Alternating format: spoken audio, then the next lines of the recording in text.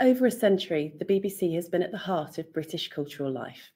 However, little is known about the contribution played by women in its earliest days as producers, directors and engineers, among others, and how women helped to carry the BBC through the Second World War. Tonight, we'll be sharing the stories of just some of these pioneering women at the BBC and how Bournemouth University research is helping to shine a light on these hidden histories. Here's what we've got coming up this evening. We have two speakers as part of tonight's event, Dr. Kate Murphy, who'll be sharing stories of pioneering women at the BBC, and Dr. Kate Terkanian, who'll be talking about the role women played during the Second World War. We'll then have around 30 minutes at the end for questions with both of our speakers before closing the event at around 8:30 p.m. We're using a platform called Crowdcast for tonight's event. For those of you who haven't used this platform before, there are just a few things to be aware of. Firstly, we're not going to be able to see or hear. Only our speakers will have their cameras and their microphones turned on. That means that the best way to interact with us and with each other is through the chat box on the right-hand side of your screen. And it's great to see some of you already using this to say hello and let us know where you're joining us from, all the way from Rhode Island. Let us know if you're coming from even further afield than that.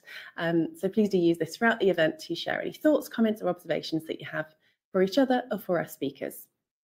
We also have the question and answer box, which looks like a speech bubble with a question mark inside. And that's where you can pose any questions that you have for both of our speakers to address in the discussion at the end of tonight's event. So please do use this throughout the event to share any questions that you have. And you can also vote on each other's questions as well. So if you spot a question in there that you'd particularly like to know the answer to, click on the arrow next to that question to upvote it, and we'll make sure we address the most popular questions in our discussion. Without further ado, I'm going to hand over to our first speaker this evening, Dr. Kate Murphy, who is going to be talking to us about some of the pioneering women in the very early days of the BBC. Over to you, Kate. Thank you so much, Emma. I'm delighted to be here this evening to share with you my passion for the history of women in the early BBC. It's something I've been researching for more than 20 years now, and I thought I'd start by just explaining a little bit about how I got into this amazing subject. So before I worked at Bournemouth University, I was a producer at the BBC for 24 years, predominantly on the long-running Radio 4 programme Woman's Hour. Well, back in 2002, I was lucky enough to get what's called an attachment. You can take time out of your current job to work somewhere else in the BBC for a short time. And I suggested doing a research project into the history of women in the BBC, as so little was known about this. And I spent 4 months finding out as much as I could and then writing several reports about it. Now, most fascinating to me were the very early years of the BBC, where I'd been surprised to discover just how important women had been to its success, whether in a programme-making capacity or in a more secretarial administrative role. And this new knowledge then led to me studying for a part-time PhD and then ultimately to an academic career here at Bournemouth University in 2012. And that was in what's now called the Faculty of Media and Communication. And it's a really kind of good and interesting place to work and study because so many of the academic staff members do have these practitioner backgrounds, which means that we can draw on our own knowledge and experience of the media industry to inform our teaching and research. Now, an important thing to stress here is that the sort of research that I do, that Kate Terkanian and our colleague Kristin Skirg does, is into history that is largely hidden. There is much more being done now, but when I started, there was practically nothing known about early BBC women. This has meant, and it still means, that using a whole array of different sources to uncover and piece together a kind of patchwork that's gradually revealing this remarkable history. And I'll talk a little bit more about this in a moment. But just to give a bit more context, about what I found out in the original research was that in the 1920s and 1930s, the BBC really was a pioneering place for women to work. I'm sure you can't have missed that last year, 2022, was the centenary of the founding of the BBC. And it's hard to emphasise enough that when the BBC began, broadcasting in Britain was pretty much brand new. And I love the story about John Reith, who was appointed as the first general manager of what was then called the British Broadcasting Company. And then he went on to become the founding and legendary Director General of the British Broadcasting Corporation in 1927, when it got its Royal Charter. So when he applied for the job back in 1922, he didn't even know what broadcasting was. So you have this completely new industry, which had to learn about how to make radio. And those who came to work at this kind of fledgling BBC, both women and men, were part of this wonderful new toy, as it was often called. Now, I don't want to give the impression that there was total equality. You won't be surprised to know that men at the BBC held all the executive posts, but women did much better than in many other workplaces. So, for example, at this time, civil servants and teachers were on lower pay grades than men. There were different promotional paths, and there were also marriage bars, which meant that women had to choose between having a family and having a career. Now, the BBC didn't have these structures in place when it started, and it liked to portray itself as modern. So it was keen to promote this image of having equal pay and better prospects for women and no marriage bar, at least at the start. So just to give you an idea of the sorts of posts that women held in these early years, I'm talking about the years before the Second World War, 3 women reached director level posts. And you've got here Hilda Matheson as Director of Talks, Mary Somerville as Director of School Broadcasting, and Isa Benzie as Foreign Director. Women also worked in a host of other production and administrative posts, and here are some examples. So you've got in production, it could be making dramas, features, documentaries, schools programmes, children's hour. Women were in editorial positions on BBC journals like Radio Times and The Listener. They worked as accompanists, which involved playing piano in between programmes and also in concerts. And they worked as advertisers and press officers, as well as in more administrative posts, such as librarians, account managers, and in copyright. Now, these were all salaried posts. Like most organisations at the time, the BBC had a structure of salaried and waged posts, and the majority of BBC women were waged.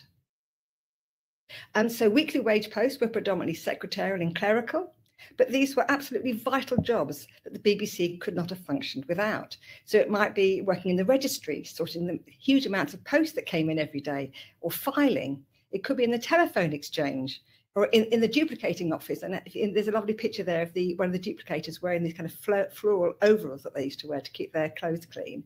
And of course, it was doing typing or secretarial work. Now, secretarial work was highly prized at this time. So if you were secretary, that was seen as a plum job. Whereas being a typist was usually more mundane and was often based in the BBC's general office, which was like an early typing pool. Now, overseeing the weekly wage staff was the Women's Staff Supervisor, later called the Women's Staff Administrator. And this post was first held by Caroline Banks and then by Miss Freeman. And I can't tell you how long it took me to find out Miss Freeman's first name, Gwyneth. But she was always called Miss Freeman. Now, one way in which the BBC did differ from many other organisations in this period was in its fluidity. So waged women were able to rise through the ranks and reach salaried posts, especially if Miss Freeman favoured you. So these were not the typical kind of dead-end jobs that were very common at this time. And the pay was good too. Now, I've said that this history is largely hidden. So how did I find out about it? Well, the starting point for all researchers is the BBC's Written Archive Centre, which is based at Caversham out in Reading. And it's one of my absolute favourite places to be. So as well as hundreds of books and periodicals, they have more than 250,000 files covering things like BBC programmes and administration, which often include details of women. As you kind of delve in, you will find lots of things there. They also have some personal files. And if you're very lucky, the women you're researching might have had hers retained. Sadly, lots of them don't exist. And this, I'm just going to show you very quickly a little bit of a file of a woman called Janet Quigley. So Janet Quigley, she became a key figure in women's programming at the BBC. And here you can see her kind of original CV, which lists what she did before she joined the BBC in 1930. It's quite important to know where people came from. And it shows that she was an Oxford graduate who'd had a variety of different jobs. There's also the record of her career progression. She started in the Foreign Department, working for Isa Benzie, who was a great friend of hers. In 1936, she was moved to the Talks Department, where she specialised in women's talks. And this was something that she would become of even more importance during the Second World War. She had a 5-year break from the BBC when she got married in 1945, but then she was persuaded to come back as editor of Women's Hour, which had then been on air for 4 years. And finally, she was promoted to a management post. And when she retired in 1962, she was assistant head of talks, so a very senior position. So You've got lots of kind of interesting letters, documents in these files, and amongst the most illuminating are the confidential annual reports. And I'm going to see a little tiny bit of her Janet Quidler's report from 1937, and it's completely glowing. Just some of the words I picked out that are used to describe her: very competent, well-balanced, sound judgment, keen hard worker, reliable, resourceful, able to take responsibility, discreet, good at handling speakers, has lots of ideas. So everything you'd want in a producer. And in this particular year, it was decided that she should be promoted to salary grade B. And her salary was to go up by £40 to £540 a year. Now, that is a very high salary for a woman at this time. £300 a year is seen as very, very respectable salary. So you have these files, but you also have another set of files, which are incredibly revealing, especially when the staff file hasn't been kept. And these are they're called the salary information files, and they're 3 large leather-bound volumes which list the details of pretty much every one of the BBC salaried staff before the Second World War, men and women. And these have enabled me to do all sorts of comparative research, because I went through and had took lots of the details of everybody. And this is just one entry just to show what they look like. This is the entry for Doris Arnold. You see it's got a lovely photograph of her as well, which is very helpful. Now, Doris Arnold is a captivating figure. She's kind of one of the rags to riches stories of the BBC, or she's often presented in that way. So she started at the BBC in 1926, and if you can see, she was a shorthand typist in the stores department. She's earning £2.05 a week. Now, that's quite a low starting wage for the BBC, so she didn't have a very auspicious beginnings. Then, like many typists, she was moved around various offices, and she ended up in the music department in 1927, which is where she was discovered. She was actually a very talented amateur pianist. So she became a staff accompanist in 1928, and she was promoted to the salaried grades in 1930. And you can see how quickly she earned very well indeed. So if your salary goes up by just a few pounds, but if you're salaried, it goes up by in pounds increments, £10 and 20s. And she became a very, very famous BBC star. So she's featured in magazines, on cigarette cards. She was also the BBC's first female DJ. Her gramophone record programme, These You Have Loved, which started in 1938, ran for more than 30 years. And that black and white image that you can see of Doris Arnold comes from Radio Pictorial in 1937. And another wonderful resource for early BBC women is press cuttings. Oops, sorry. So this montage is just a tiny example of the sorts of press coverage that there was about BBC women. The 1920s and 30s were a real boom time for female pioneers. Newspapers and magazines loved to write about them, and the BBC was frequently mentioned.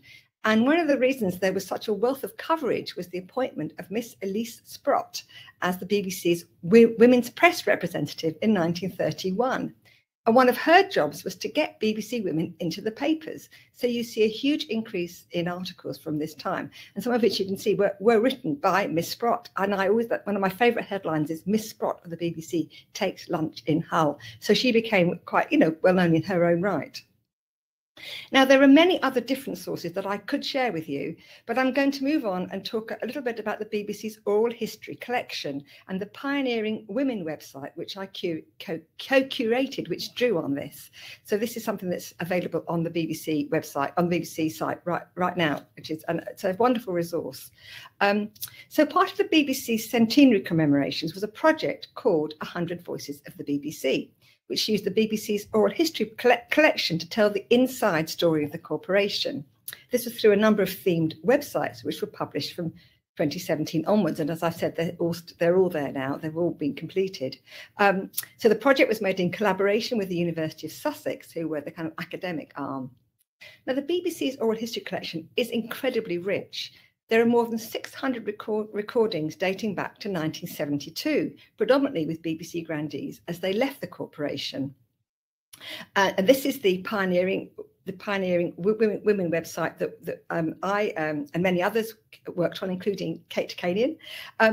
But there was an immediate problem as we started to make this website, because only 77 of the interviews in the oral history collection were with women, and most of these were recorded in the past 20 years, and many others were with very random women who weren't really relevant. Now, there were a small number of important historic interviews. Now, with Grace Wyndham Goldie, for example, whose image you can see here. She's the main image on the page, Grace Wyndham Goldie. And she is the most well-known woman at the BBC, and quite rightly so. You know, she was an incredibly significant figure in news and current affairs television in the 1950s and 60s. And there's lots of different interviews with her. So there's a wealth of information there. But unfortunately for me, nearly all the senior BBC women of the 1920s and 30s who I've researched had died by the time that the collecting of oral histories began. Just a tiny handful was still around to be recorded. One of them is Janet Adams Smith, whose image I showed a bit earlier. She was an assistant editor of The Listener in the early 1930s. It's a great interview. And while she was an important woman, and there were some other important women, there were none of the really significant players. So none of those women who became directors, for example. This meant that when it came to writing a page like In Control, this is one of the pages of the website, which is about the most senior women in the BBC, I had to find creative ways to use Sound Archive.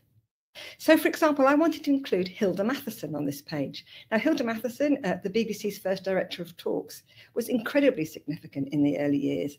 She was responsible for professionalising and promoting the spoken word output on the BBC.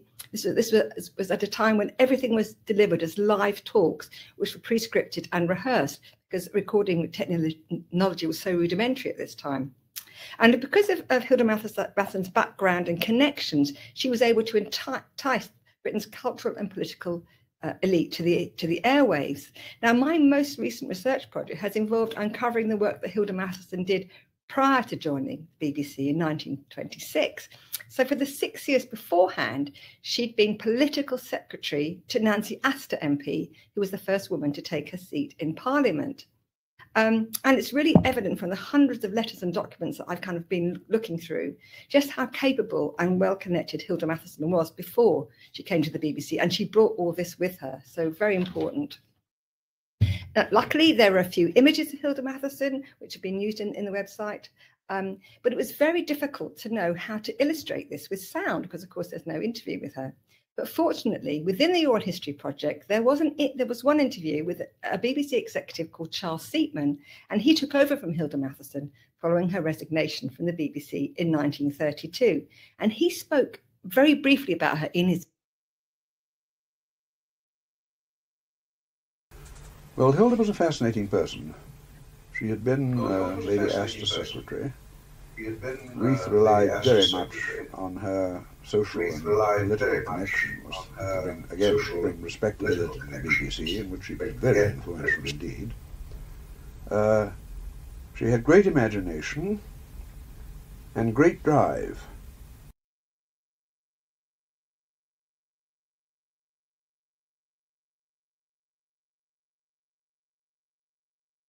Her importance, and I'm so pleased that there is at least one example of her in that sound archive.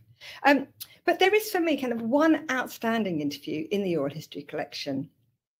So when the 100 Voices project got going, there were lots of queries and questions about one of the interviewees, someone called Mrs. Bottle. So who could she be? Everybody was saying, who's Mrs. Bottle? But I knew immediately who this was. It was Olive Bottle, or Olive May, as she was then called, who joined the BBC very early in 1923 as the first telephonist at Savoy Hill, which is where the BBC was based for its first 10 years. So if you see this early pioneers page, and at the top bit of the website, it starts with the story of Olive May. And I was able to use a few clips from this wonderful interview. And I'm going to play a little bit of the first clip. There's 3 clips on the website. I'm going to play a little bit of the first clip, which is where Olive describes her interview for the job, which was actually with John Reith himself.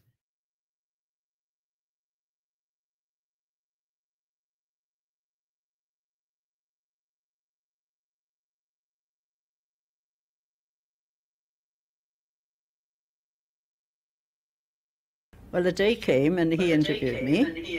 He asked me various questions, and then he said, I think you'll like the job. It's a very important one. You'll be rung by people from all parts of the world from all walks of life and often be the only contact between the BBC and them.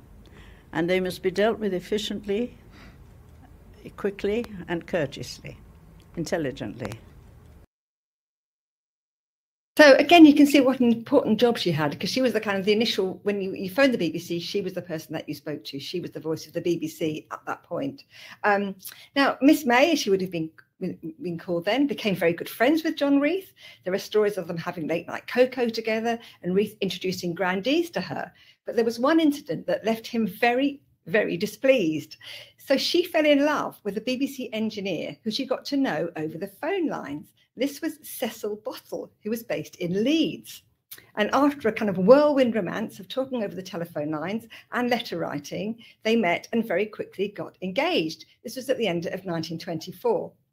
Reith was apparently furious about this, and he even tried to stop it. But he did relent, and we know that, know from his diaries, because he wrote copious diaries, that when Olive finally left the BBC in 1928, he gave her a silver inkstand as a parting gift, and he wrote in his diary that she had been beyond praise in every way, and I regret her going very much. Olive did have a brief return to the BBC in 1932 when the telephone exchange was being installed at what was to be the BBC's new home, Broadcasting House, so she was invited back to oversee this. Now, one of the great joys of doing my research is serendipity. I've been very lucky that over the years, quite a few relatives of my BBC women have got in touch with me. This happened when with Olive. So as part of the promotion for the website, I was interviewed on Woman's Hour, which is very nice. And I told the story of Olive and Cecil, and we played a little clip of her talking about it. And afterwards, a member of the family contacted the programme.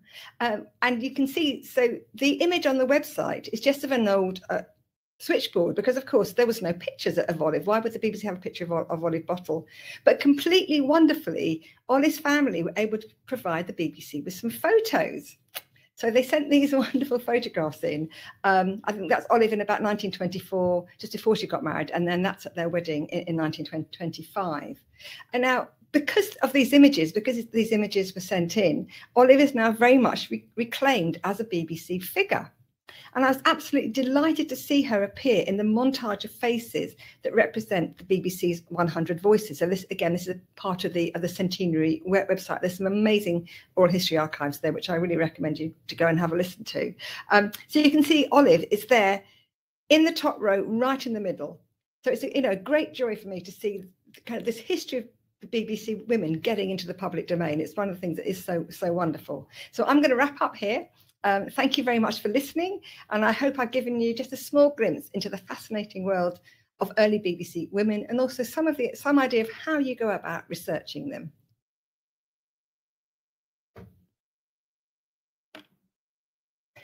Brilliant. Thank you very much, Kate. That was really fascinating. There's some amazing archive images there as well.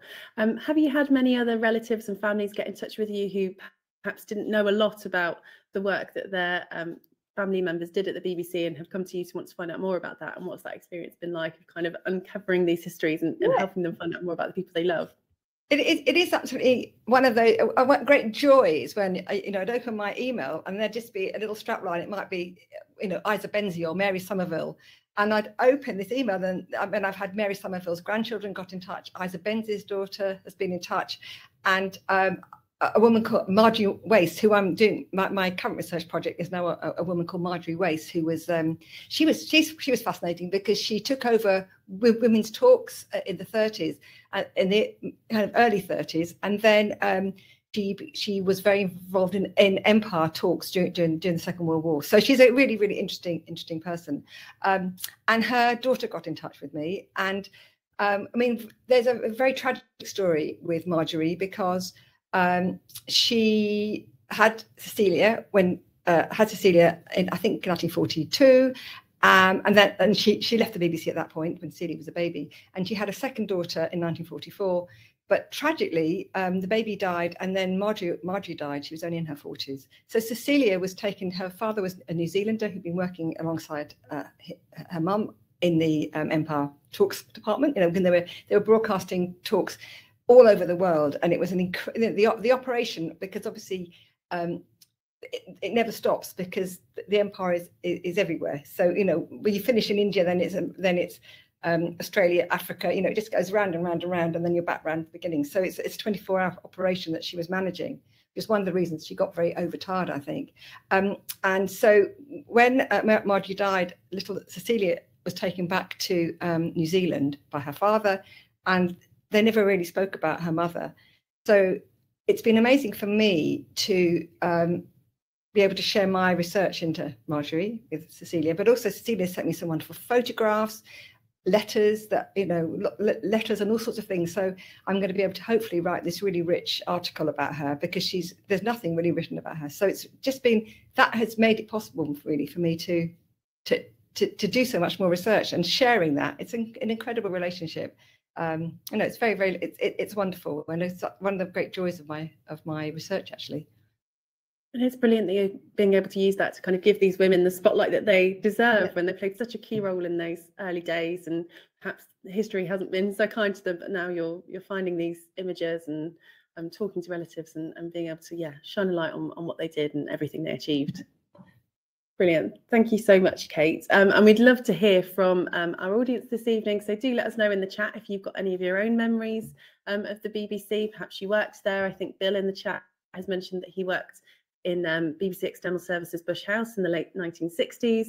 If anyone else worked at the BBC, we'd love to hear from you. Or if you've got friends or relatives who you knew had roles at the BBC, please do let us know in the chat. And Kate Murphy will be joining us a bit later on for the discussion at the end. So please do share any questions that you have for her. And also our next speaker, Kate Terkanian, who I'm going to bring on screen now. Kate is going to talk to us about the role that women played at the BBC in the Second World War. So I'm going to hand over to you now, Kate. Thank you for this opportunity to talk about my research and that of my colleagues here at Bournemouth University, and how it plays an important part in understanding women inside the BBC as an organization and the role they've played in that organization over time. While my colleagues, Kate Murphy and Kristen Skoog, have researched the interwar and post-war periods, my research is focused on the organization during the Second World War.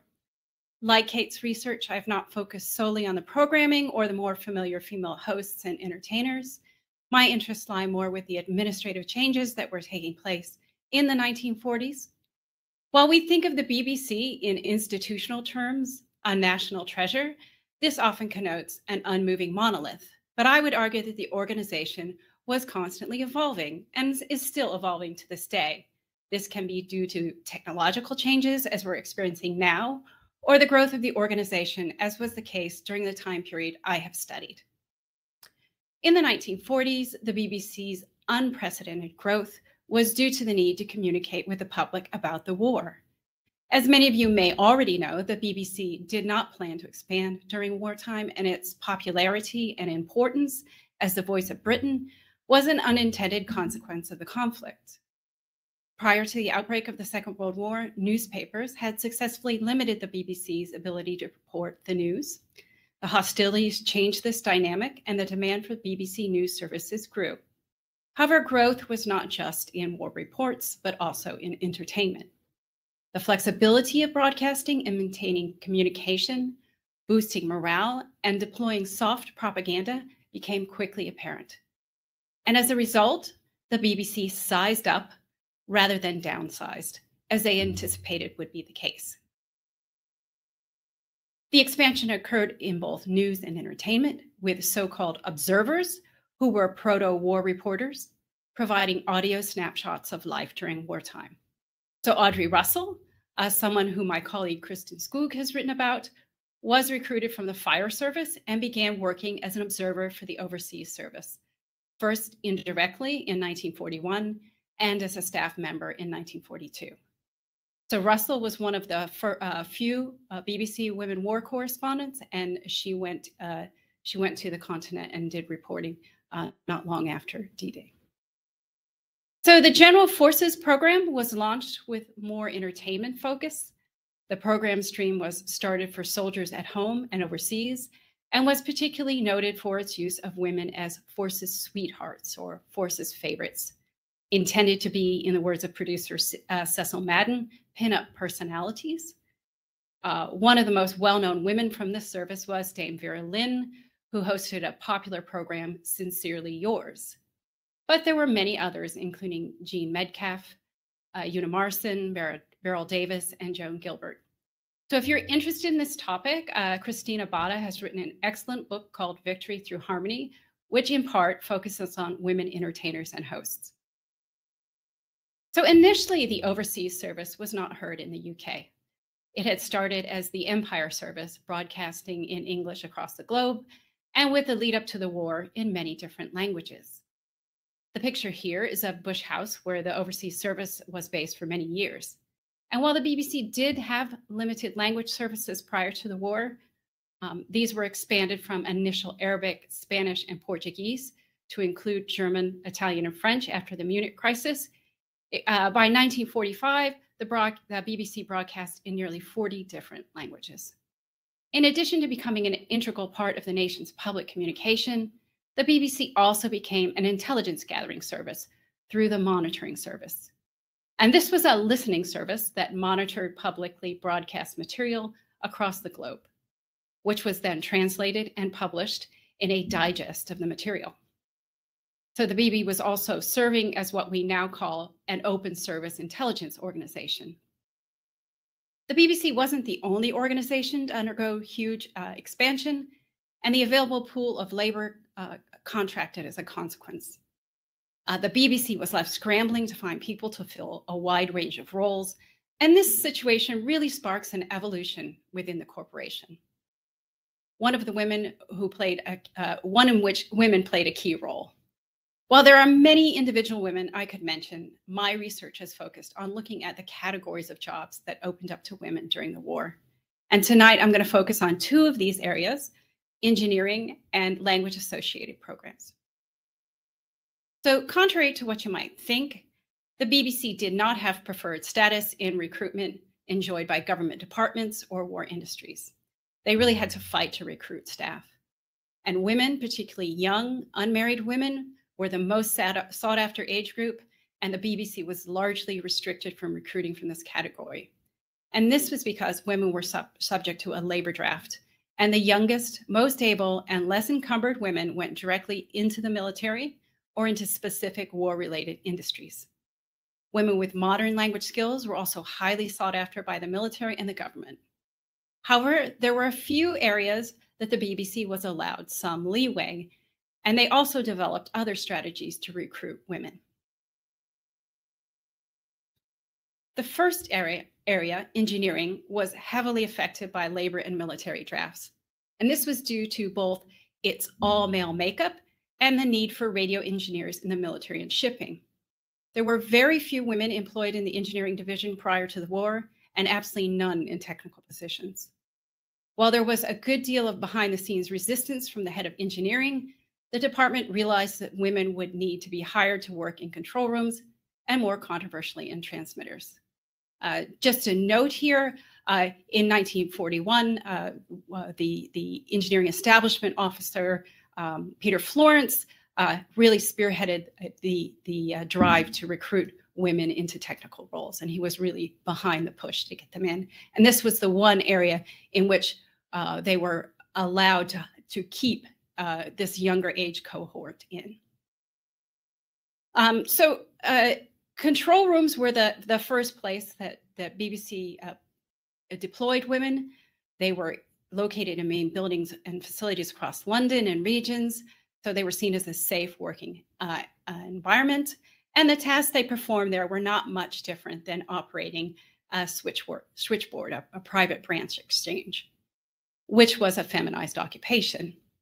So engineering jobs in recording and presentation were also acceptable for similar reasons. Recording was also suitable because women's so-called delicate touch, and presentation, sometimes called program engineering, also used women who had a musical background or dramatic flair. However, recording and program engineering were much smaller sections of the engineering division, and the need for more staff was most acute on transmitters. Transmitters were the largest section of engineering prior to the war, but the expansion of broadcasting in scope and in broadcast hours required greater transmission capacity and therefore much larger staffs.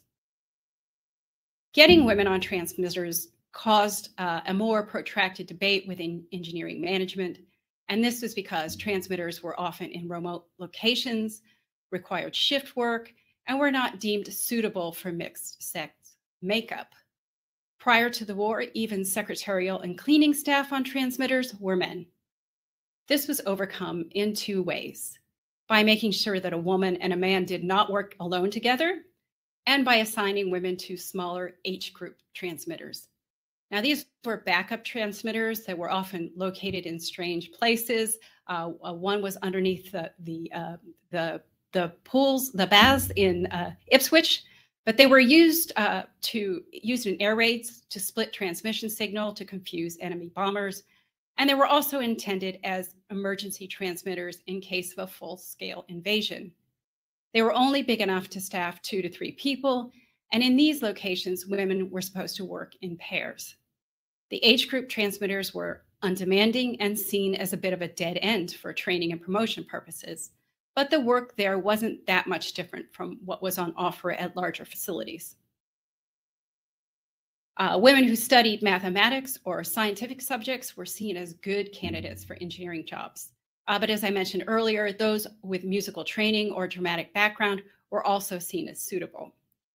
The BBC provided a comprehensive course, some of which was on the job, to make up for a lack of formal engineering background. The training school helped what the BBC termed as dilutees. So these are people with limited broadcast engineering knowledge or experience. The school was there to help them get up to BBC standards, which were always high. The term included both men and women, and the school had been established and handled mixed-sex cohorts, which ultimately lasted 3 months and included classroom and practical training. Women were also included in promotion schemes, but the management was confident that few would have qualification to rise above junior levels, and this was certainly true, as many engineering training schools and university programs did not admit women. The focus was on ensuring women could fill operational roles, which had fewer prerequisites and which women were more than capable of doing. And by operational roles, I mean day-to-day activities around transmission. This could include cleaning valves, patching programs, monitoring levels, and making sure things went out on time. While time does not permit me to cover all the areas where women's reach expanded, I will briefly touch on another area where women were able to serve in a variety of capacities, and this was in the language-dependent BBC services.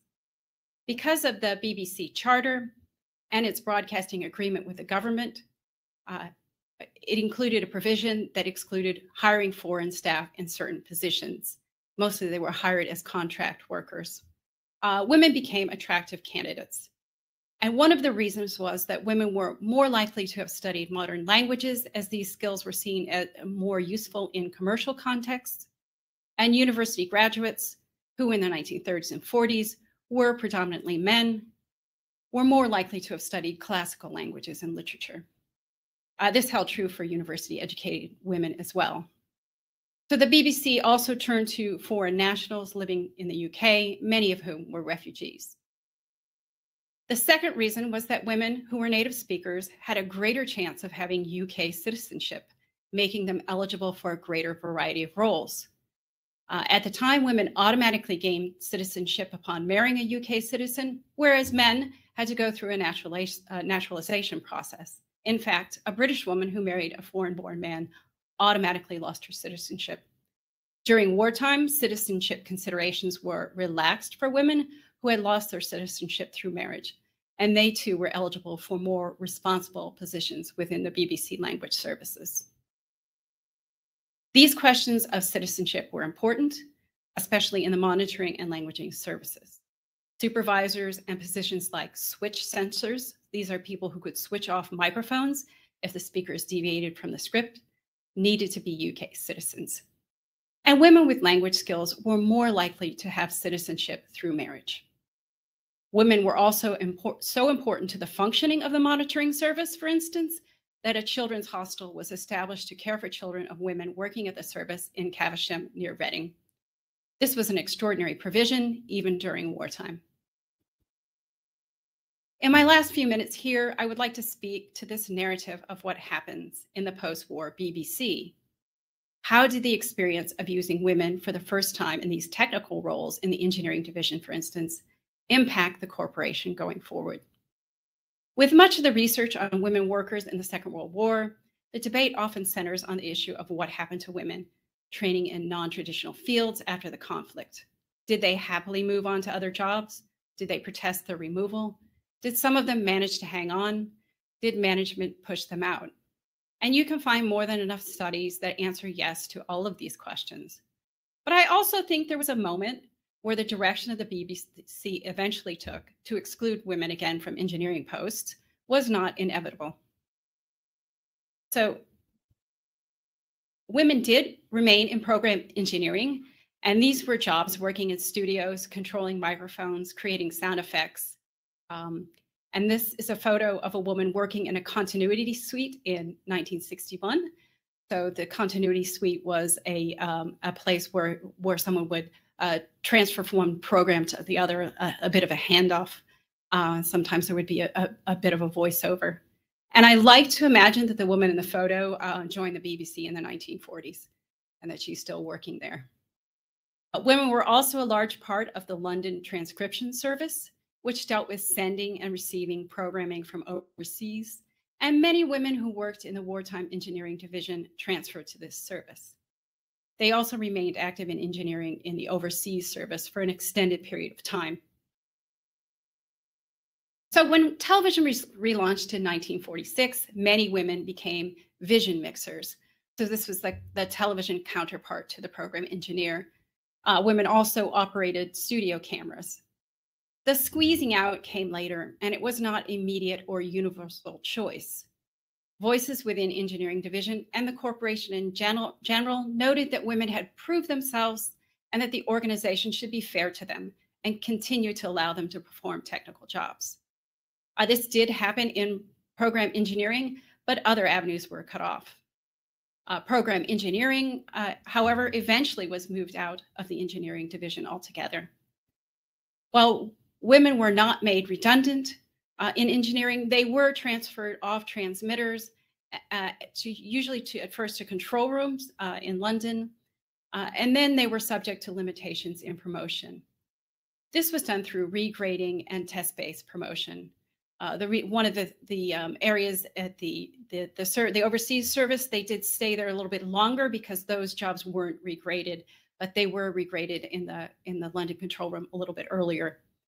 But the test-based promotion, these were tests you could take after completing BBC training which you could only attend if your supervisor recommended to you.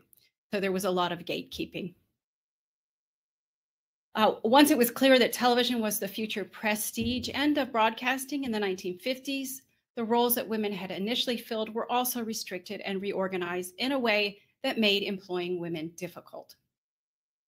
Despite this discouraging environment, some women hired during the war did persist and were promoted and eventually did obtain supervisory roles, but in very small numbers. Of the nearly 1,000 women recruited to engineering during the war, 7 hung on in the engineering division until their retirement in the 1970s. It's difficult to know if there were more of these women stayed with the BBC because they would have moved on to other departments.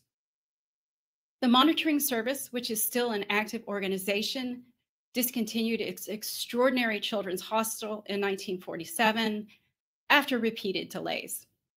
When the lease on the premises in Sonning Bridge was released. But also over that period of time, they right at the end of the war, they quit taking on new children. So the pool of children there kept shrinking. Its closure, the hostel's closure was linked to the changing recruiting environment at the war's end. There was a greater pool of people available who could work there. And there was also a reluctance to continue this benefit, seeing it, as one BBC administrator described, as the thin edge of the wedge. So while this story is somewhat of an evolution within the organization, it's also an example of how progress is a choice that organizations have to actively make and continue to support. Thank you so much for your time.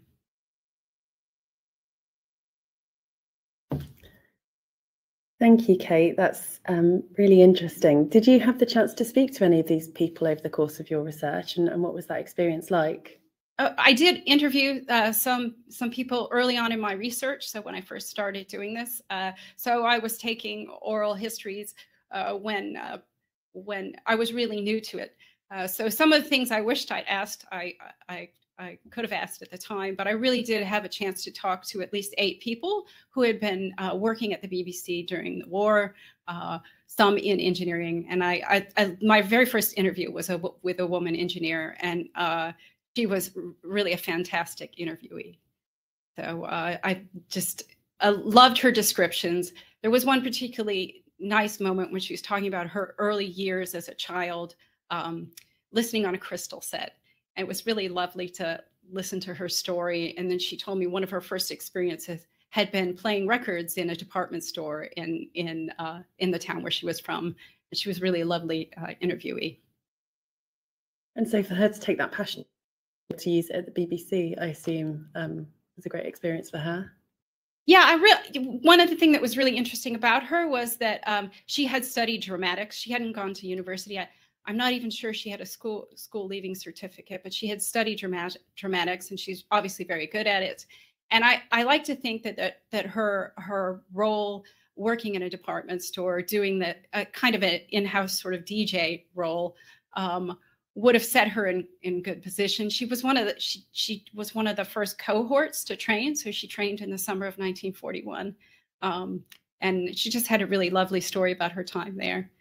She told me about being up on the roof during the Blitz, that it was a quiet place to go sometimes when she was working, because she worked down in the basement at the London Control Room, which was deep underground, where I guess it was safe, but it was a bit claustrophobic. Strangely enough, she did mention that her the big boss of the London Control Room was Cecil Bottle, the person, the husband of Olive Bottle that Kate Murphy was talking about earlier. That's a very nice segue into bringing Kate Murphy back for our discussion. So we'll answer some of your questions this evening. I'll give you a couple of minutes to pop any questions that you have using the question icon that we have on screen. But I think first, it would be good to just think about the context of the time and actually some of the barriers and obstacles that women might have faced in the workplace during this time. I mean, women had only just really got the vote, and now they were producing political programming. So what sort of barriers were there to women in the workplace, and what sort of obstacles might they have to have overcome to reach these really powerful and important positions at the BBC? Perhaps Kate Murphy, if we come to you first. Yeah. I mean, also, they hadn't actually got the vote, because some women had got the vote in 1918, but the full vote wasn't until 1928. So lots of these young women wouldn't have been able to vote when they started at the BBC. So that's something just to bear in mind. There was still lots and lots of things that needed to happen. So yes, one thing that's quite interesting, and yet that you see quite very, this is with the women who are salaried. So the BBC did say it had equal pay, for example, and that is true in the sense that there was a starting wage. So I think it was the kind of basic starting wage salary was £260 a year. Now it's crazy to think of that, but actually that was a good salary at the time, £260 a year. So that was the basic starting rate. And you see with women coming in and being offered £260 a year, and they're absolutely amazed that they're going to earn so much money. So there's no question that they would dream of asking for anything else. They're amazed. I'm going to get paid £260 a year. It's so incredible.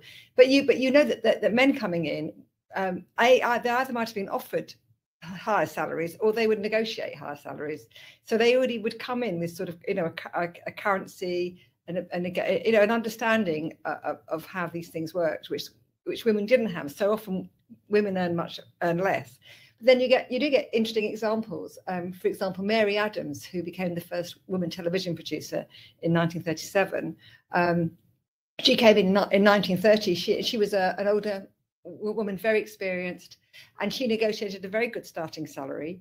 And by the time I think it was about £600 a year, I think she started on. By the time she moved over to television, she was on £800 a year, which is a very, very high salary at that time.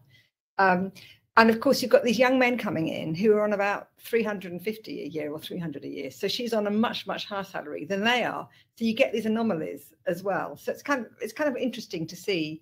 But, you know, there are lots of examples of women taking, in some areas, having managers who took years and years and years and years to kind of reach those salaried grades, or who were doing very, you know, lots of secretaries. There are wonderful stories about, you know, secretaries kind of doing lots of the work of the chaps. They'd be all having lunches and, you know, creative, you know, being all creative. And the women, their secretaries, were doing so much of the, you know, booking and all this, you know, lots and lots of the actual work. But obviously they didn't get that credit. So it's really interesting to kind of try and unpick what was actually happening, but see how they, you know, there was a chance that they could make that, you know, there was an ability to get on if they, you know, had good fortune, I suppose, and were able.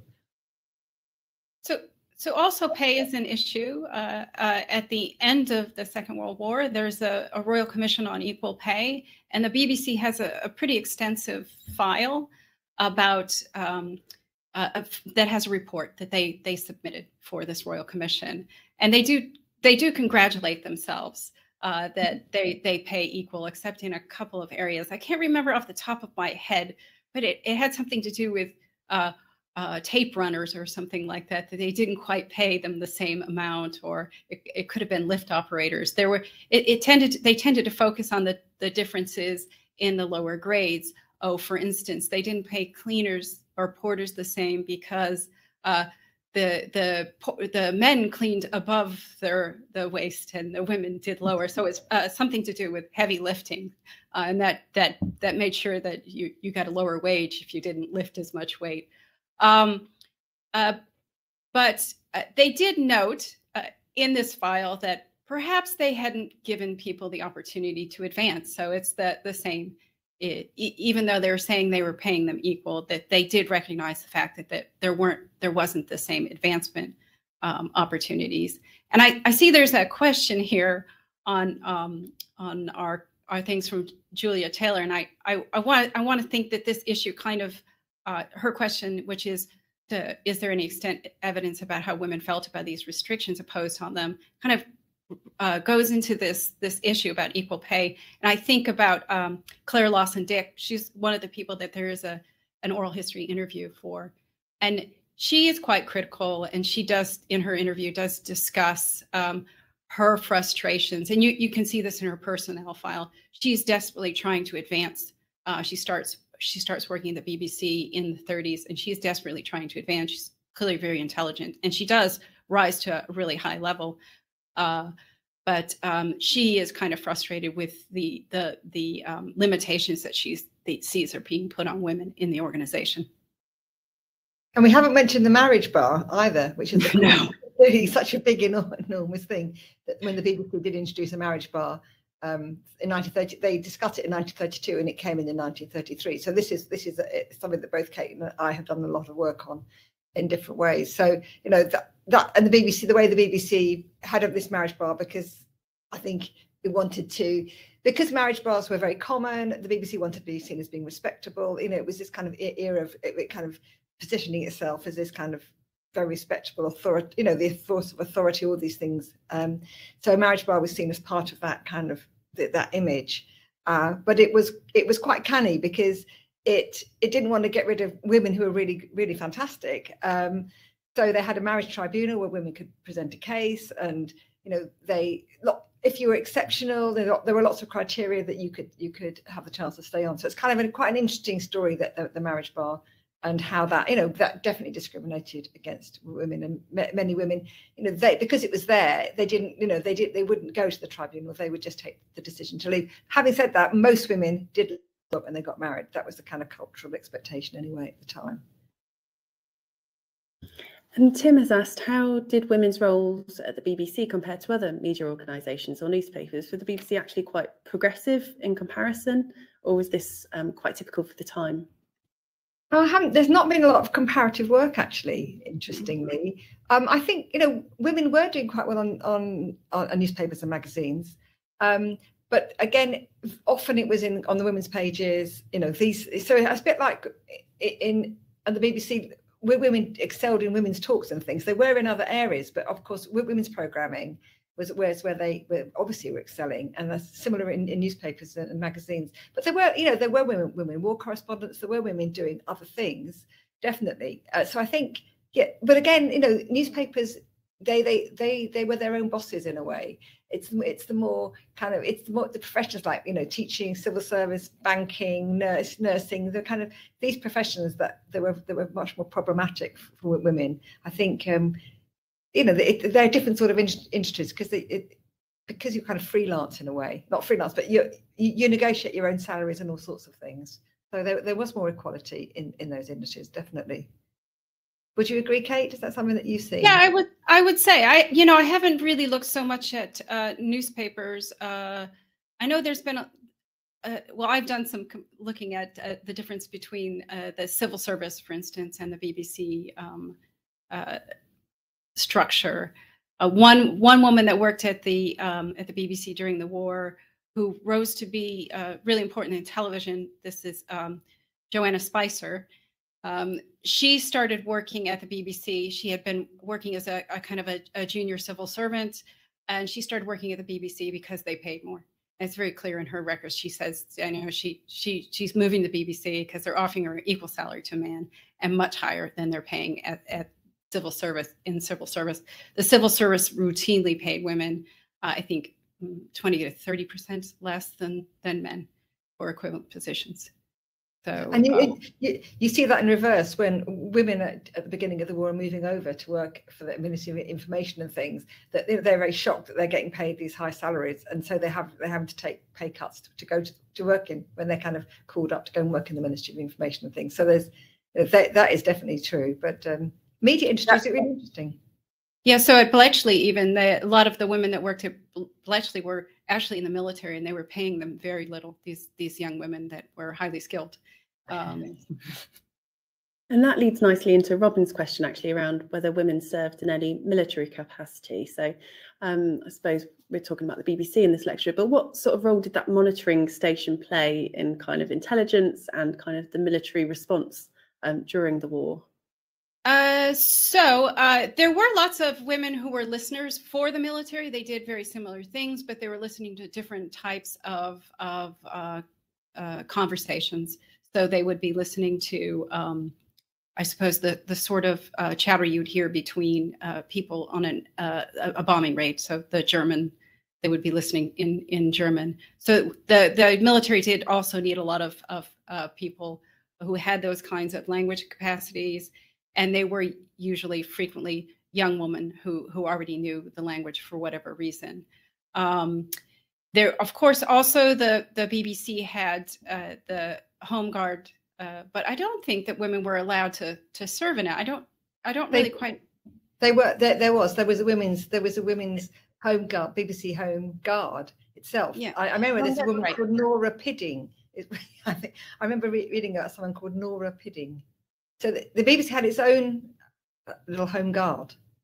Okay, so yeah, they certainly did fire watching too as well. Yeah, so that was part of your duties. So, but with the monitoring service, very interesting because I suppose that the BBC had they got the remit to do it because they had the capacity to intercept the transmissions. But it was the BBC who was running the organization, and they still do. So it is this kind of connection with the military work that isn't strictly about broadcasting, and really interesting to think about this kind of how open source intelligence worked in the 1940s. But there's also, I think, with the BBC, it was also very much about home front morale, wasn't it, and kind of soft diplomacy. So I know the work I'm looking at Marjorie Waisnow, and so she became director of Empire Talk, so this very important role. And again, it was this way of how to present Britain to the empire, to kind of encourage people to come, to understand what's happening, I suppose it was just this idea of bringing the world in to understand what was happening in the war and how it was impacting and how those sorts of things. So the BBC played this really important role in bringing the country together. I mean, I don't know masses about the war, but there's definitely a sense that the BBC, as we know, played a really, really important part in the war in many ways. Yeah, certainly in morale, and just through entertainment that really helped get people through. And there were lots of programs. I mean, the women's forces particularly. Some of the programs that were broadcast were for the forces, but also for women in the forces, or women in the factories, as well as women in the homes. So they were targeting that whole range. And you mentioned the BBC Home Guard. What role did they play? What did they do during that time? That was, I mean, when I did that very, very initial report, which is going back 20 years, and it just was something that really struck me, because they produced there's a staff journal, Ariel, which is also a fantastic source for BBC history, which started in 1936. So it's the kind of the staff journal. And it was produced in a very little form during the war, just a little kind of version. But there was just a wonderful photograph I remember seeing of women in the BBC Home Guard. And I just remember Nora Pidding, maybe she was the one who organised knitting socks for soldiers or something. But this idea that you could feel that you were doing your bit, like Kate was saying, the fire watching, so that you were also a BBC employee, but you were also doing your bit for the war effort as well. Yes, it's very. Find out more about that. It'd be interesting.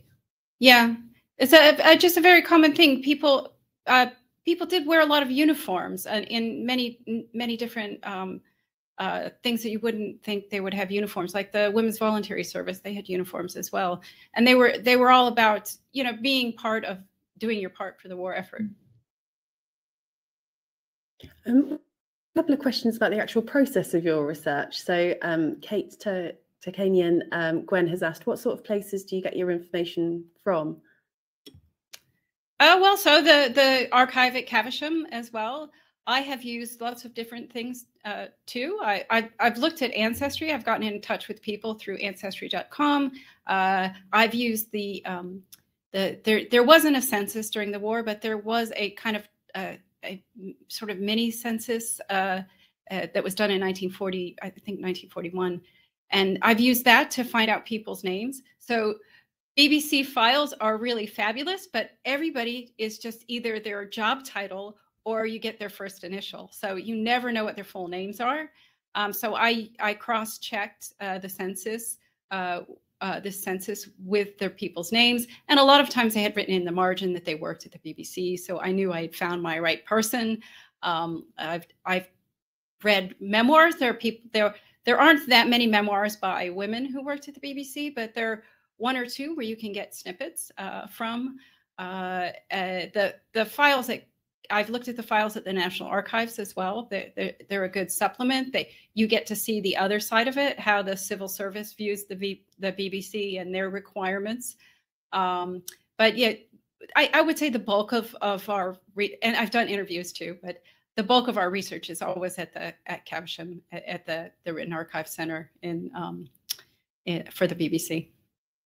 And Tim has said the archives look fascinating to explore, but are there any questions that you haven't been able to solve through looking through these archives?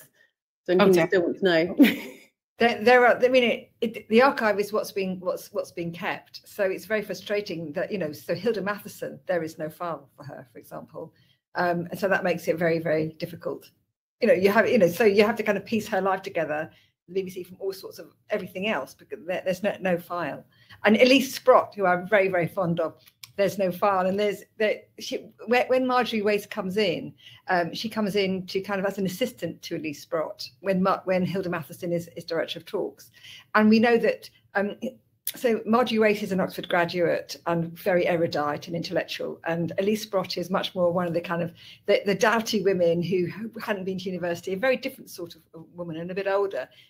Obviously there's some sort of clash, and there's things in Reith's diary about how Miss Sprott's had to be moved because there's some sort of thing, and see Miss Sprott's file, it says. And you think, I can't see Miss Sprott's file, it doesn't exist. So that things happen, and you have to kind of piece them in from other places. So going to the archive is incredible when you find come across all sorts of amazing things, but it is limited, and you just have to kind of piece it together from all sorts of bits, going through lots of different files, and You have to know what you, for example, though the salary information files, I was very lucky. I had a very wonderful archivist who gave them to me, because I wouldn't have found them by looking through the BBC. Because often, as Kate says, sometimes the files are quite difficult. It's not clear what they're going to have in them, and people's initials and job titles. It's kind of really get your head around it. So, you know, a bit of help from the archivist is also very, very welcome. Yes, sometimes I would figure out who was actually writing the memo, because they would switch jobs. So, you know, the head of whatever would be somebody else a month later. You go, oh, this tone of this memo sounds really different. And the only way I could figure it out was to look down at the bottom of the page, because I understood how typists do things. They would always put the initial of the person who dictated the memo, and then their initial next to it in smaller letters after a slash. So that was a cue. And then you would have to figure out, okay, whose initials are these? There was one woman I was looking for more information about, a producer named Nesta Payne, who I've written an article about. And I thought, oh, she must have some files. She lived quite a long time, and then unfortunately her daughter died a few years after she did. So I was wondering maybe what her daughter had done with the papers, and I was looking around.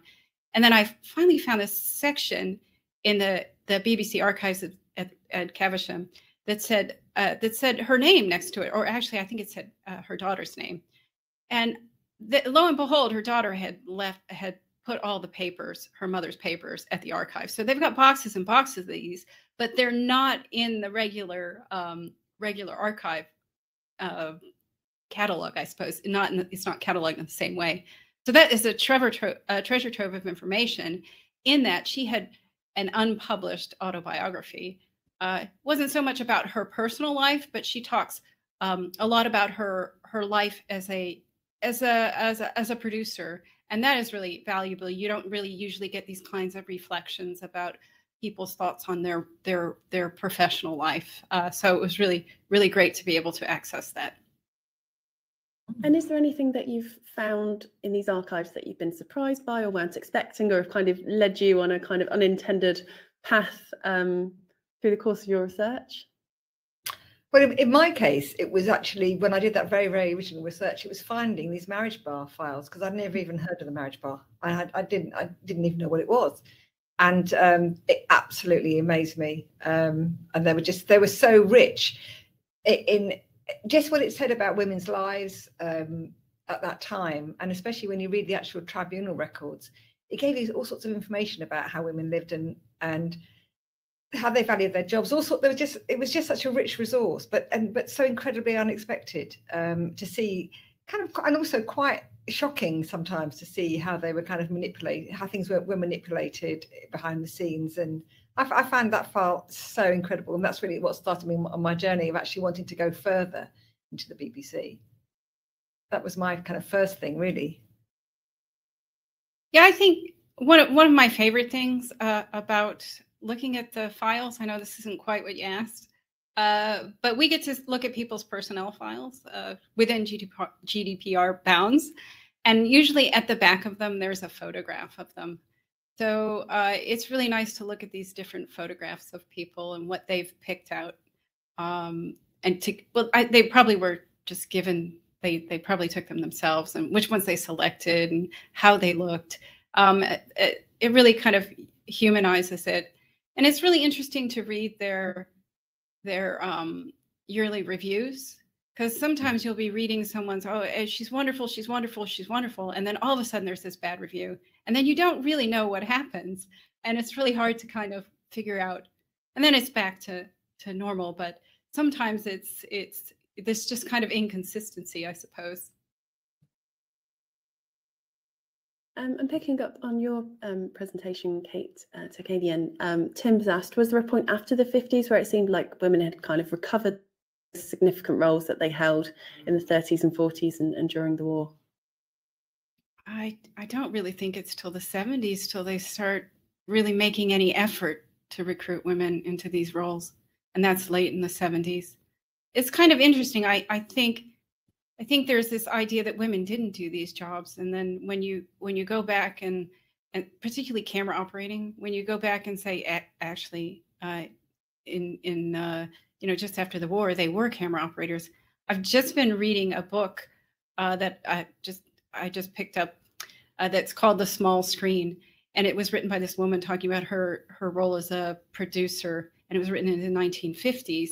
And she's going through talking about sort of a typical variety program, and she's referring to people in their job roles, and she does use him or her or they, and you can tell by her language which jobs are still gendered male, or perhaps they're sometimes they might be women. But then she talks about vision mixers, and she clearly says the vision mixers are women. So at what point does that change? Well, there is an incredible report that comes out in 1973. So the BBC, once kind of the BBC, has always seen itself as modern, and then there's a book that comes out called Women in Top Jobs, I think in 1969. Anyways, that sort of period, 1970, and that's when they start to show that the civil service is actually more progressive than the BBC by this point. And the BBC, then there are lots of kind of women's liberation kicks off, and there's lots of, they start to kind of saying, hey, what's happening at the BBC? And there's this report that BBC do into the women, and it's absolutely shocking. I mean, if you read this report, that was one of the moments that I could not believe what I was seeing. The level of kind of misogyny and as Kate was saying, these women who'd been doing engineering, suddenly they were too weak, they were incapable. There was all sorts of reasons why women couldn't do these jobs anymore. And then that's after that they start to do some more reports. There's a Sims report that comes out, I think, in 1985. Then when I joined in 87, they just got the first Equal Opportunities Officer in place. And then things started, to move. But they didn't have the first woman on the board, in the board of management until 1990. So, it's kind of, it was progressive. And then it kind of does have this kind of real bit when it seems to have gone, well, it just didn't keep up with other organizations, really. Mm. And I think that's a really interesting point, is that they did change. They were progressive, and they got regressive, I suppose, particularly in television. That they were even saying in the late 40s, early 50s, well, actually women can handle these cameras. They're not that heavy anymore. They're not like they used to be. But then they made these job requirements that only men would fill. And then they wouldn't divide up the positions. You had to be able to do all of the things, even the things they restricted women from. So therefore, women couldn't be hired for it. So they do make they make a choice. So it's interesting to see how long it takes to reverse those choices. Irina has asked, how long did it take you to complete your research, and have you got any key tips that you'd give to future historians or journalists wanting to look into this area? It's ongoing. I mean, it doesn't stop. I mean, it's just it's my favorite thing. It's just absolutely, it's just the biggest joy, because, and Kate will know this, as she's saying, you go through these files, you get to know these people, you see what they look like, you uncovering these amazing lives. And you want to write about them. You want to kind of get them into the public domain. And, I'm just really looking forward to finish. I've got some women I want to finish off writing about, because it's just so important to get them to do that research and keep going. Because it's not, it's in here. Obviously, it doesn't help anybody to have it in here. You need to write it down or speak about it so that you can share what you learn. But I think it's just, the only tip is just go, just love it. And it's once you start, it gives you clues as you go along, because Kate was saying, you find you learn how to read, you understand the initials, and you get to know the context, and you can just build that more and more and get more and more knowledgeable. So it's a very nice place to be. Yeah, I would say the same. It would never end. I think when I first started doing the research about the Second World War, I thought I could cover a lot more than I ended up being able to cover in my PhD. So yeah, it's just an enormous topic. There's other areas that I really haven't even had a chance to look at. So like the London Transcription Service, I've never really had a chance to look at it more fully. That was almost fully staffed by women because it was a new service during the war. So that was very female heavy. There's also something else to look at is a lot of the intelligence officers that worked in the language services. They were almost all women. So there's a story there that needs to be told, but I guess the more you look at it, the bigger it becomes. And I really enjoy the other thing I really love is the kind of networking, because I mentioned that when Janet Quigley came into the BBC, she came to work for Isa Benzi, who would become the foreign director. So she recommended her best friend for the job. And in the early days, that's how everybody, that's how people got in, really. Word of mouth was a really important way of getting in. In fact, interestingly, when they bring in 1934, when they bring in official boards, recruitment boards, what they're called, not admission boards. Anyway, so these official boards you have to go through to get jobs. That's when women start to go down, interestingly, because then they start to recruit men. It's kind of an interesting turning point, actually. At that point, as the BBC gets more professionalized. But the networks are so amazing to see how women kind of get on or don't get on, and use those networks, and not just in the BBC, but kind of in other places as well. So there's just so many different avenues you can head down. Trying to choose what is the issue often. And Tim has asked, is there any possibility of crowdsourcing information from living relatives, as has happened already, but on a bigger scale? Have you thought about kind of proactively going out and trying to find people who might have known or related to these people at the BBC? You might do, Kate, because you're much better at that sort of thing than I am. Yeah, I would love to. I've really wanted to, but it is kind of a hard thing to find a platform where people would look, I suppose. That's always I love the idea of crowdsourcing. I really do, and I envy people who are able to launch these big projects. Although I would say anytime any one of us has any kind of thing published or something, there's a press release. Hopefully, it will happen after tonight. Somebody does get in touch with us, and it's always great to hear. Yeah, absolutely. And it's quite nice because also we share, that between Christian, who has been able to join us tonight, the three of us, we share our research. We kind of, we do so many things together. So, I think that the sums of the three of us is also something that's really important. That we have this kind of little unit of the three of us doing this really, really interesting research. So. And we're almost out of time, so I'm going to wrap tonight's event up with one final question. Obviously, given the title of this talk, Pioneering Women at the BBC, is there one particular woman who's particularly inspired you? Perhaps Kate Murphy, if we come to you first. Well, at the moment, I'd have to say, so I'm obviously just starting Marjorie Wace, so she'll become my new one. But Hilda Matheson is so incredible, and I just had been very lucky that the biography that, in fact, it was her biography that really inspired me when I was working at Woman's Hour, and her biography came in, and that's I just got really inspired to know that a woman had done this amazing, had been director of talks, and that kind of kicked off my research, really.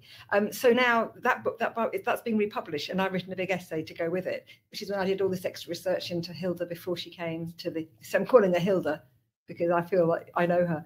But so she is just such an inspiring person, and to have the chance to find out more about her that people don't know, and get that written, it's just very, very exciting. So she is just an amazing person, absolutely.